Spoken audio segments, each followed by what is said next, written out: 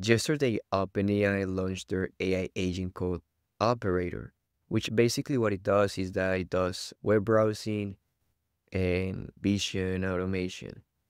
But here's the problem. It costs $200, right? And we can do the same with the following AI agent, which is called browser use. So I want to show you this agent in action because the cons of Operator from OpenAI is that $200 a month is not available in all countries, and it asks for a lot of permissions instead of performing the task. I know that if you pay the $200 or more a month, you might get access to O1, but as we know, DeepSeek R1 is really outperforming O1, so you can use that large language model instead.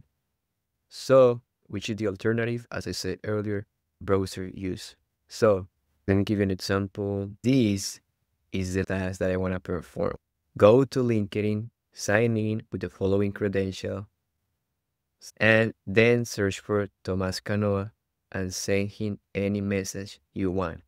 I give you full permission. Let's see how this goes. So I'm just running that. Let's see. My hands are on here. We will need to wait a little bit. I'm gonna keep my fingers here so you see that I'm not doing anything. It's just on the landing page of LinkedIn, the sign-in page. Go ahead, type the right email. There you go. Right password. There you go. And let's see how smart this agent is while keeping my finger here. Fingers.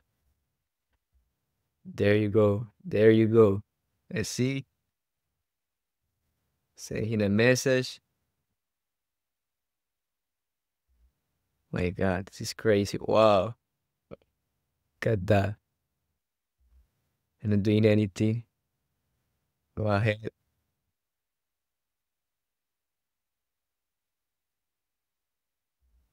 Oh, look at that. Hi, Thomas. Just want to say hello. Whoa. Let's see. I'm gonna go to my LinkedIn page uh, to see if they send the message. Yes, he just sent the message. The right message. So you can see here, guys, this is the future. We are living in the future. So you can use this for other use cases for your company, for whatever you imagine. Just use your imagination and start prompting these agents, which are crazy. And this is totally free. So you might ask yourself, how can I run this agent? So let me show you how. So first step is go to browser use GitHub repository. So I'm gonna show you the repository. So once you're in GitHub, search for browser use repository. You will see all the code here. And I highly encourage you to read the README file in which you're gonna understand how this agent works. And here's the quick instruction on how to run this agent. So you will need to open your code editor and follow the prompts.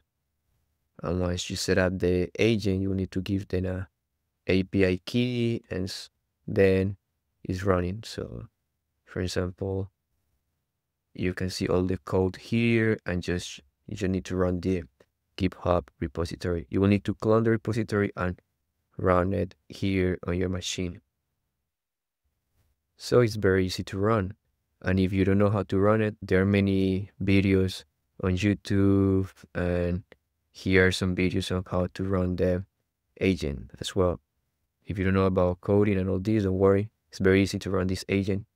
And just do your research. And for example, I also encourage you to read the examples so you can understand more what are some of the use cases and the different things that you can do with this agent. For example, pause on Twitter, a scrolling page, Twitter cookies, check appointment, find and apply to jobs, for example, on LinkedIn, online coding agent. There are many use cases, which I highly encourage you to read if you are more interested about this. And remember, this is totally free.